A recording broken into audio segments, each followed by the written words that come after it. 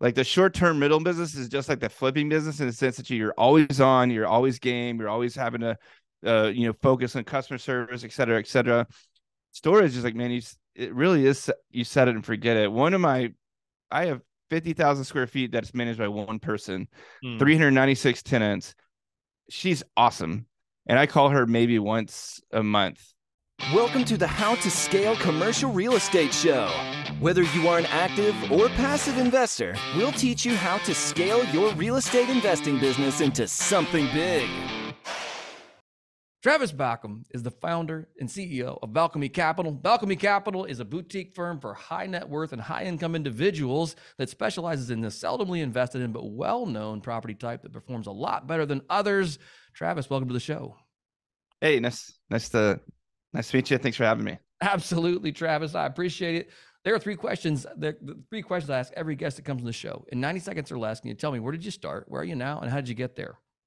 Yeah, so I started in the residential space, buying single-family homes, specifically foreclosures, back in 2012. I didn't have a lot of money, so that was kind of that's if I was going to get into real estate investing, that was going to be the only way to do it. Or at least that's how I saw it. And I really wanted to be in the residential space. Over the next 8 years, we bought over 400 houses, and then we realized that this is probably not where we want to be long term. It was going to be a hard place to ever retire from because of the plate spinning and the wheels that are always spinning in the residential space. Made a big switch to self-storage. For the most part, exclusively self-storage. We have a few hobby projects that we do. But yeah, we own over 1,800 units of self-storage facilities in Texas, one in Oklahoma. Very large. We focus on buying like a mom and pop property and then expanding it. You can make a tremendous yield doing that. And as far as moving forward, we're going to focus on the acquisition and the development of Class A self-storage facilities. And that's really, really cool. I love that. The 400 houses, that's a lot of houses to buy. It's a lot of closings. That's a lot of paperwork. Like, how in the world, and do you still, I mean, were those rentals? Were those houses that Yeah, but flip? so you had to buy them. That's 400 transactions, and then you had to sell them, which is another 400 transactions, and not including the utility payments and the constructions and the massive amount of employees it takes to manage that stuff. And so, yeah, that's we bought in, like I said, in 2012 we bought our first house, bought another house late 2012, 2013 bought 4 houses. We kind of were tripping up or falling forward or failing forward, whatever you have. So we mess up and be like, man, on the next one, we're going to fix that. And then it got to the point where we were buying 5 to 7 houses a month, then 10 to 15 houses a month. It was kind of backloaded, meaning that we kind of, ramped it up. And then 2016, 17, 18, we bought a ton of houses. So 2016, bought 56, 2017 was 87, then 2018 was 91 until October of 2018. And then I was so burned out of trying to keep it all together. I hadn't been able to take a break, no vacation. We didn't have money for vacation. We were just continually putting the money back into the system. And I was like, this sucks. Like, right. Give me a job for $75,000. So I'll take it immediately. Right. And that wasn't even what we lived on. It was just like, I was just so miserable that I was willing. Like, I remember seeing a homeless guy once panhandling, and I'm like, man, like, dude, he's got it so easy. All he has to do is hold out his hat and get paid money and have some sob story. Here I am, like, trying to keep every banker and construction guy or, contractor at bay and private investors and employees afloat. Like, it was like all of me. It's like that statue with the dude with the world on his shoulders. It's a horrible way of making wealth and making income. I'll just tell you that. And I will debate anyone on that topic because I have the stories to prove it. But yeah, it was, we made a hard decision in 2018 to quit. And I just started, we had at that time, we had 42 renovations, and 72 single family home rentals. And I was like, I'm just going to wind down and restart. I like, in my head, I was like, we should have like 700 grand when all this is done. Everyone will be paid back. Debit card or credit cards will be paid back. In reality, that's not what happened. When the values were greatly skewed. The renovation budgets were way under budget. And when you go 20 grand off of a renovation, it's not like that money just comes out of nowhere. That's a Right. profit from another deal you had to put in that, and you're not able to live on that. You're not able to pay payroll on that. And so no one, I have not met anyone. There is 3 operators in America, and I know most of the massive house flipping operators. There's 3 operators that I think actually do well on it. Otherwise, everyone is struggles. I see more people struggle on the single family game than I see people successful in the single family game. And that, well, you guys were strictly flipping, or were you? I heard you say rentals, or Yeah, we had 72 rentals to go. We were before everything just kind of dried up. I was planning on just like we're gonna buy rentals, and then when I get to 300 rentals, I'm not flipping houses anymore, and I'm firing everybody. I'm gonna hire a really smart person to manage all 3 of those, and I'm gonna retire because I hate this so much. But you have issues like when you have 72 rentals and they're Class C, Class B rentals, and you have HVACs. Those tenants are too busy surviving to replace the filter, yep. and if they're not surviving, they're probably, like just doing other things that will cause them to forget to take care of the property, or they just flat don't care. And so your AC goes out, and then that's all the landlord's fault because he put in a crappy AC, even though the AC was new 12 months ago. Like we had this really rough, small apartment complex. The tenants would actually take the fiberglass uh, filter out and like strip it and put it in their joints. So because and I was, why are y'all doing this? Like what the hell? This is not good for you. Like, oh, I guess it's a little higher. I'm like, gosh, oh my God. Just get me out. Just leave. I just want to be out of this so fast. That was the worst. I think it's still the worst property in that market. Just such a I don't the guy I sold it to is a friend of mine now, and he still every time I talk to him, he hasn't gotten it full. Wow.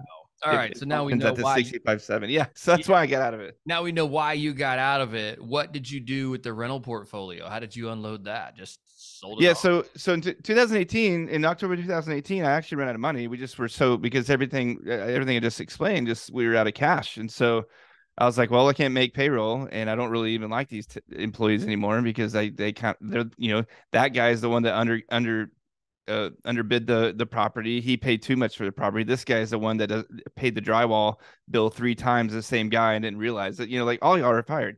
And so I fired everybody on one day, and I went home, 42 renovations, 72 houses. I listed everything we had. And so like I spent 2 or 3 days. I was a real estate broker, and I listed everything I had. And if it was a half done project, we would list it. Like if somebody wants to buy it for what we owe on it, we'll take it.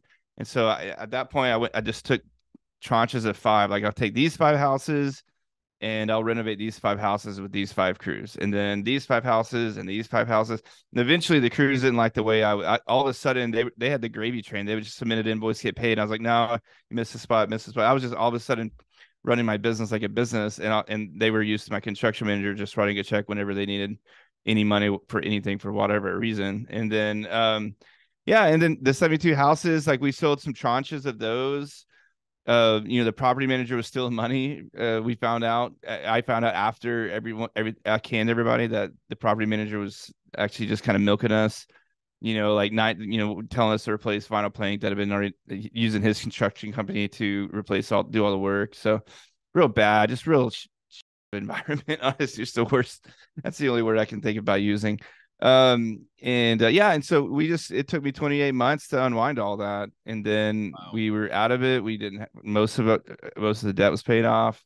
If the debt hadn't been paid off, we had agreements for those people. And so every bank, despite that catastrophe, every bank got paid back plus interest. Every hard money lender got paid back plus interest. Every investor got paid back plus interest. And if they didn't get paid back plus interest, then we were setting up monthly payments with them. And so my thought is, if I could just take care of the people that helped me get to where I was, then they will help me get to where I want to go. And right. And so you said, all right, so you had enough of the housing game that wore you out, that killed you. What are you gonna do differently? Because I mean, it's one thing, and I'm gonna offend you here maybe a little bit, but you seem like somebody that likes to shoot straight. So Yes. it's one thing to say, well, employees did this, employees did that, employees did this. but there has to be some lessons for you in there as well. Like Sure. from a leadership perspective, and also from in my next company, in my next version of real estate, I'm going to do something differently. What are some of those? Yeah, yeah, and thank you for calling me out on the finger pointing. So to say that a different way is not everything that happened in my business was my fault. I Sure. did, there was so much going on. I didn't know the drywall guy was getting paid 3 times for one Right. job, you know, but everything was my responsibility, and that's when I took, and I was so burned out. I'd have been like just slagging, and then I'm like, all right, like for me to get out of this without losing everything, I gotta make some hard decisions. And so Yeah. that's when, so the 28 months of me, like, the first 7 or 8 months of that was pretty painful because we were still out of cash. People were wanting money. We were having to explain the same story over and over. And so one thing that I did to choose, I chose not to do. One thing that happened when I decided to take everything home is I read Ray Dalio's book, Principles. Mm. Um, Good news for everybody that doesn't want to read a book that's 1,800 pages, whatever. You can just get on YouTube and Google Ray Dalio Principles. There's actually an animated version of that entire book that's covered, very entertaining, that's done in 34 minutes. You can learn all the principles in the book, principles that you need to. And so one of those principles for me is if I'm going to invest in something, it has to be making money every day, every week, or every month, and it has to pay cash flow every day, every week, every month. So flipping a house is just out of the question. Like we might flip a house just to make a quick buck, but we're not going to build a business flipping houses ever again. Right. And I don't recommend anyone doing that if you're listening to this. And so by focusing on assets that make money every day, every week, every month, we eliminated most of the stuff we had been doing. And so the highly speculative, highly value add house buying business. And so originally we started buying short-term rentals before Airbnb took off. Those are working really well. Those make money every day or every week. And then we're like, all right, hospitality assets are pretty risky in a recession. They Right. don't perform very well. So we're going to need a hedge. So how do we hedge? Let's find what is the opposite of a really, hospitality makes really great yield in a good market, especially in a good economy and a good market.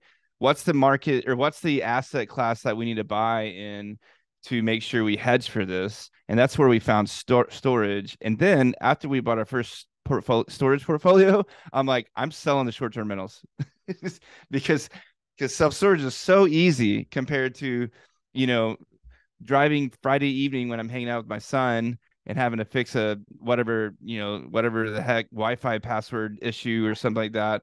Driving 20 minutes and 20 minutes, it goes an hour of my life. And just also that lady might give me a 5-star review, Right. and that's not the life I want to live. I want to set it and forget it. Like this is like the short-term middle business is just like the flipping business in the sense that you're always on, you're always game, you're always having to, focus on customer service, et cetera, et cetera. Storage is like, man, it really is. You set it and forget it. I have 50,000 square feet that's managed by one person, 396 tenants. She's awesome. And I call her maybe once a month. And so, like, if I think of her, I probably need to call, see what's going on. Sometimes it's just send a text because she has it down. I can pull up immediately. I can pull up the dashboard and realize, 98.1% of our tenants have paid on the fifth of the month. Don't have to worry about it. She'll call me if there's a fire, a robbery, or a theft, or if something catastrophic's happening. Otherwise, I just need to call her and make sure she knows I'm thinking of her and that she's valuable to my company and that we really are thankful for her, that sort of thing. So Right. it's the opposite of like having to like do massive operations and take care of human beings in short-term rentals. Oh, human beings in short-term rentals, or even, I mean, just looking at Generally. just going back to the flipping business. I mean, my gosh, like I'm with you, man. I did a lot of it, not nearly as much as you did, but I did a lot of it, and it's like I couldn't go back to it. I couldn't go back to it. Too many moving parts. I think part of what I hear you saying here is building. Because for some people, flipping is fun. Like they want to do that. They want the phones. They want the busyness. They want the contractors and the painters and this and that and the closings. I mean, there's something they just enjoy that frenetic activity. But it sounds like for you, you've really want to build a business that kind of suits who you are. maybe, and not so much necessarily chasing the like, hey, Yeah, totally. massive Well, empire you're building. so, in 2018, when I wrote down principles of how I want my life to look, Yeah. I also wrote down like, because I was so frustrated and sad and angry that I hadn't been able to create the life I wanted in 8 years of flipping houses or 6 years of flipping houses. And so I'm like, what do I really want? I'm like, well, I want Stars season passes. I want Mavs season passes. I want this. I want that. I want to be able to mountain bike. I want to go to 4 vacations a year with my family. I want to go on 4 getaways with my wife. All the stuff that I'm writing down, I'm like, I'm going to create this now and fund this environment as opposed to my business owning me. I'm going to actually own the business, and it's going to serve me the way I want it to serve. And so that's another reason why short-term rentals are gone, and self-storage is where we're headed, because we just, I can go mountain biking on Monday and I can go mountain biking on Friday, and then Tuesday, Wednesday, Thursday I can knock all the stuff out I need. And Oh, sometimes I don't even have those three things. When we're raising capital, we're really busy, but when we aren't raising capital, we're just looking for the next deal, and that takes 3 or 4 to 5 hours a week to do. right. What's the deal you're working on right now? There has been incredible interest, obviously, in the self storage space. Yeah. And I'm thinking back from when I first started really learning about and investing in commercial real estate, which is now 7 years ago. Self storage was warm-ish, and it became a very hot asset class. I think it is still has a lot of attraction for a lot of people. But what's a deal you're working on right now, and why is it in particular a great deal? Sure, sure.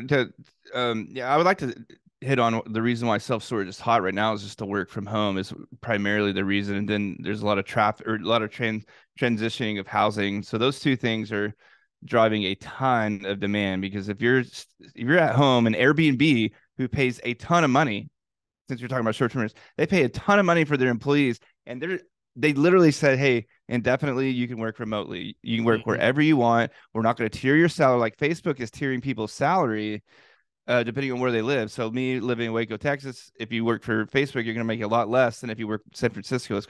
They call it like the work market algorithm or something like that.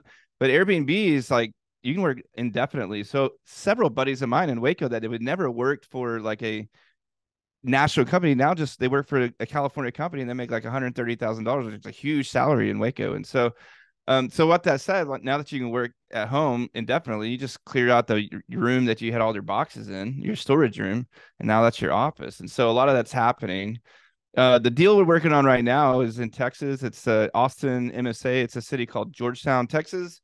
It's the wealthy or most expensive, fastest growing suburb of Boston. And it's grown 35% in 5 years. And so Wow. Wow. healthy growth is 2% a year, according to Gallup. So it should have grown 10%, it 3.5x that. So we're building a huge one of the last C1 zone areas, meaning C1 is a zoning that allows storage by special use permit. So there's not going to be that many places that anyone can even build a storage facility or get permission to build a storage facility. So we're building it at the corner at a major intersection in one of the last zoning plots that is allowed to build storage. It's 967 units. Hmm. It's 107,000 square feet. It's going to be managed by Extra Space, which is about to be soon to be the largest facility owner in America. They have some of the highest or some of the most advanced technology. We're gonna get that thing filled up really quick. It's gonna be awesome. It looks more like a hotel than it does a self-storage facility. It is gorgeous. It's beautiful. And our cost is somewhere around 17 million for that. Stabilized value on a 5 year is 26 million. Stabilized value on a 10 years closer to 33 million. That's right. And that is based on a 5.5 cap, which is where public REITs are still buying. Wow, that's cool. I wish we had more time to dig into. Maybe to have you back on the show here in a few months and just follow up and get the update on that project, because that's one. So it's a development deal, right? Yeah, So there's a lot of ground people up. that are afraid. Yeah, ground up deal. So people are afraid of development right now in general. You're in self storage, which, yes, it's a hot asset class, but I think on a probably dollar for dollar, multifamily to self storage, the dollars probably don't even compare. Self storage still hasn't been trading nearly as much as maybe what multifamily has. So I think you're still in a really cool asset class on that front. You're in a booming town in a C1, what do you call it? The C1 zoning. I mean, Yeah. all of those things together sound like a really fantastic project. Give us just maybe the 20-second version of, let's see, we're recording this on May 30th. What is Capital doing right now? Like what are some, when you have an awesome project like this, any challenges on that front? Any successes on Yeah. raising capital in this environment? Yeah. So I'd break it down to people with high net worth individuals and then ultra high net worth individuals. Hmm. High net worth individuals, which is probably where me and you would fall in. We Our available cash is either on the sidelines, we're not going to put anywhere, or it's in deals. Right. We're living off of our income. I don't have an income, but ultra high net worth individuals, they are still interested sporadically. The hard thing about storage is, most people's visual or mental picture of a storage facility is just a crappy like metal building with some boats around it, maybe a Breaking Bad meth RV or something like that. And so it's not really well appreciated at this point. But yeah, ultra high net worth individuals are still committing for deals. They are writing bigger checks. You also have private equity. You get family offices. Those come with a lot of strings attached. You basically lose a lot of your control that way. But if you want to get a deal done in 2023, 8.25% interest with wherever the heck inflation is, that might be your only option. Right. Very, very cool. I love it. Travis, thank you for taking the time to come on the show today. I certainly appreciate it. I learned a lot from you, certainly from the pains of flipping 400 houses, and then exiting that, finding what you're into now, why you love it. I mean, the idea that your phone doesn't ring certainly speaks to my heart. That's an amazing asset class to be in. I'll call you once a month and we'll see how things are going. So very, very cool. If our listeners want to get in touch with you and learn more about you, what is the best way to do that? Yeah, the best way is on our website. It's www.investinstoragedeals.com. Investinstoragedeals.com. We will make sure we put that there in the show notes. Travis, thank you again for coming on today. I do appreciate it. Yeah, appreciate it, man. Thank you. Hey, thanks for listening to the How to Scale Commercial Real Estate podcast. If you can do me a favor and subscribe and leave us a review on Apple Podcasts, Spotify, Google Podcasts, whatever platform it is you use to listen, if you can do that for us, that would be a fantastic help to the show. It helps us both attract new listeners as well as rank higher on those directories. So appreciate you listening. Thanks so much and hope to catch you on the next episode.